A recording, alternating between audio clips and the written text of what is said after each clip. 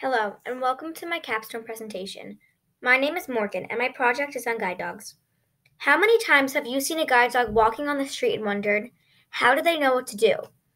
I know I have until I started researching guide dogs. I will teach you all about guide dog training and how it changed over time.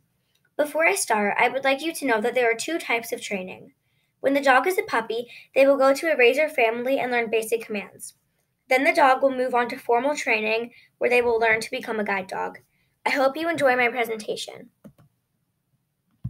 Let's start by talking about the history of guide dogs. Guide dogs first worked in Germany during World War I. They helped blind veterans in combat. In 1927, an American dog breeder named Dorothy Harrison wrote an article on guide dogs.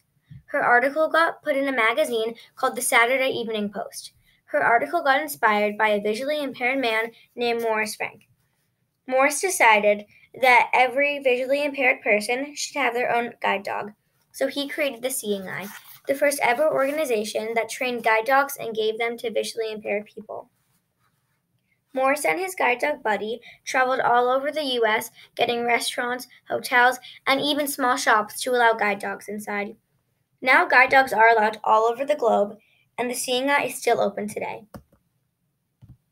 Now let's talk about guide dog breeds used now and how they compare to the breeds that were used years ago. The first guide dog in the world was a German Shepherd. German Shepherds used to be a very popular guide dog breed, but now Labrador Retrievers are more common. The reason some guide dog organizations stopped using German Shepherds is because they're a little hard to maintain and their temperament isn't exactly what you would look for in a guide dog, but they're still great dogs. Golden Retrievers used to, and still are, a pretty popular guide dog breed, but some organizations did not make much progress with that breed, so they stopped using them. Almost every guide dog organization uses Labrador Retrievers because they have a great temperament and love people and children. But there are other requirements to being a great guide dog. The size of the guide dog is important because the height of the dog must work with the height of the handler.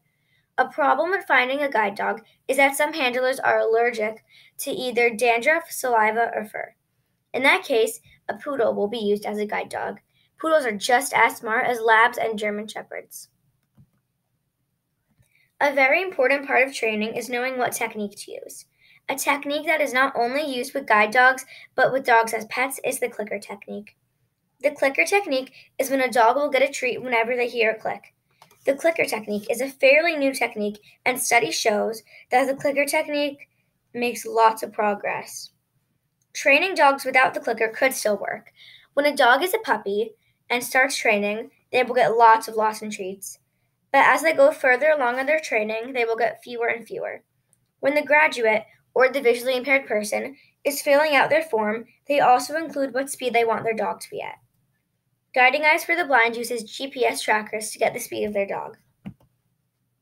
Guide dog phases are huge and help keep training organized.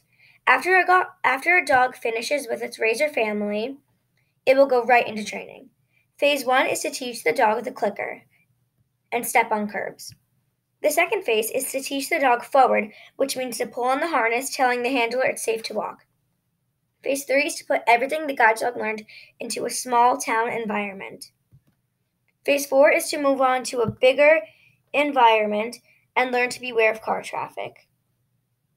Phase 5 is when the dog learns indoor work, like how to guide in a mall or a store. During Phase 5, they will also learn how to ride on the escalators. Phase 6 is when the guide dog will learn to work in New York City and the dog will learn how to ride in the subways.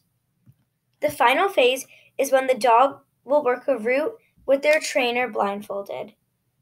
Guide dogs are placed with their graduate at 2.5 years old. Their formal guide dog training is 6 to 8 months.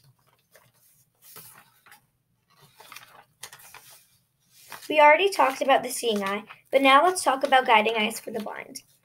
Guiding Eyes for the Blind opened in 1986. When they first started training guide dogs, they used boxers, which is not a commonly used breed today. In around 2003, they started using Golden Retrievers, Labradors, and Golden Lab crosses. As the year went by, they stopped using Golden Retrievers and Golden Lab crosses because they weren't making much progress with them, so they stopped breeding them. Yes, they breed their own dogs and they have their own vets. They continued using Labradors and started using German Shepherds, and they still do today. I interviewed Kate, who used to work at Guiding Eyes from 2003 to 2015. She said that one of the hardest things to teach a guide dog is to walk next to their handler on the sidewalk. She said it was easier with German Shepherds, but harder with Labradors. Sadly, these dogs at Guiding Eyes can't all be guide dogs, so career changed. That means that they're dropped out of the program and are going up for adoption. Some reasons for career change dogs are medical reasons. The most medical problems with labs are hip and eye problems. If the dog has poor house manners, they will be dropped out of the program. Also, if the pressure to be a guide dog is too much for the dog, they will be dropped out. The dogs aren't the only ones who have to work, though. The graduate, which is the visually impaired person, needs to spend 10 to 14 days of training with their guide dog to get ready to take them home. Guiding Eyes is a great place to get a dog, and their history proves it. As you can see in this picture, Eli Manning was at the Guiding Eyes for the Blind fundraiser. Now that you know the history of guide dogs and how things changed over time, let's do a quick recap. The first guide dog organization, the Seeing Eye, opened in 1929. German Shepherds used to be a very popular guide dog breed and still are today.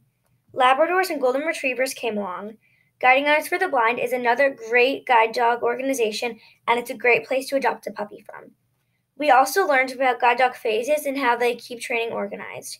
We learned about training techniques and how not all guide dogs are the same. I hope you enjoyed my presentation and it inspired you to do your own research about guide dogs. Thank you for listening.